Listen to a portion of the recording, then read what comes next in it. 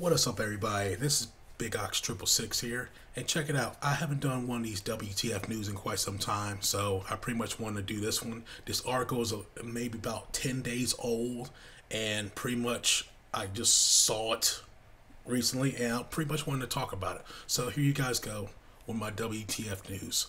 So check it out. I don't know what's up with this younger generation lacking common sense, because I still work with a few of these younger kids, and they don't know a lick of common sense whatsoever. Not saying all of them. I think I know one of them. He's about 23 years old, but he knows common sense. The other ones, not so much. And this is one of the reasons why I'm making this article up, because I don't know why y'all think this way, just pretty much without thinking. But this girl right here from Long Island, New York, has been arrested on a murder charge after police say she suffocated her newborn baby and then stuffed the child's body in a plastic bag. I'll leave the link in the description below, like always. And just to let you know, this article's all jumbled up, so I'm like skipping some parts, because if you read the whole article in one, it's all messed up, so bear with me here. So, okay, upon their arrival, they found the 20-year-old girl with excessive vaginal bleeding, then was transported to a local hospital. Later, the doctor realized that she has given birth, and officer asked her what was going on. She pretty much hid the pregnancy from her parents and intentionally denied of giving birth. So the investigators found the baby, went back to her place, found the baby, and saw it lifeless in a black plastic bag at her home. The detective said the child was born alive, then was suffocated, which kind of sucks. The authorities tried to find pretty much the father that got the girl pregnant. He said pretty much that he didn't know anything about it, and he wasn't in touch with the girl, so he didn't know anything about it, which kind of sucks, but it's whatever. And this article is all jumbled up. If you want to see it in the description below, you go ahead, but I'm just letting you know what's going on. So, okay.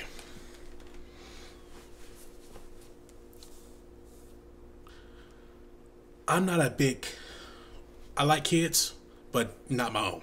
Just putting that out there, okay?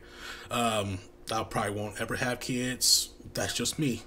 Just saying. I have no problem with kids in general. I like my best friend's kids. You see, if you haven't seen my unboxing, the person that's doing the camera and stuff like that, that's my best friend. She has 3 kids. And sometimes she gets, headaches with these kids because they're all everywhere and all that type of stuff. Which, if you haven't seen my videos, check out a few of my unboxings. You'll know a few of them. But anyways, this girl could have easily left the baby there and walked out. She could have had it for adoption easily.